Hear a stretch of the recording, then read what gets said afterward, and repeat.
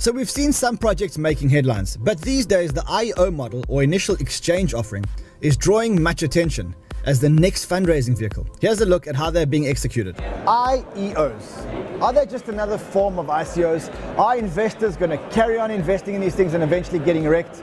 With me I've got Shahaf from a company called COTI. Now, for full disclosure, I am an advisor to this company, and so we're not going to talk about the company. All we're going to talk about is the process of an IEO and the thought process behind it. Shahaf, welcome back to Crypto Trader. Thank you so much. Pleasure being in again. Shahaf, IEOs, it's a big buzzword, and we've had some successes and some failures. Is there a benefit to doing IEOs? What's the thinking behind it? Well, while most people think that IEOs are about fundraising, it's actually more about marketing and engagement to a greater community. So when you do an IEO, you actually reach out to the exchange-specific community and make all these people part of your ecosystem. So now they are a supporter of the projects because they have a vested interest. Okay, now let's talk about the process of running an IEO. You guys at COTI, you raised money a while back.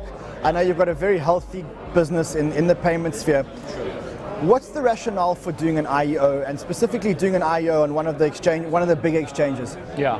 So our mainnet is now launched in private phase, and it's going to a public phase. So we're going to need to do a generation event for all of our coins and list it in exchanges. That's the way it goes.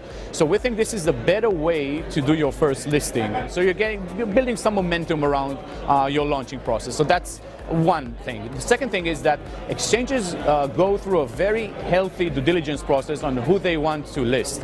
And if they're doing an IEO and they're more committed, they're even doing a better screening. And you know what? It gives the little people, the retail investors, a fair chance in getting in certain prices and dynamics that only private investors had access to earlier. Shahaf, thank you very much. It's been a great pleasure seeing you again. All right.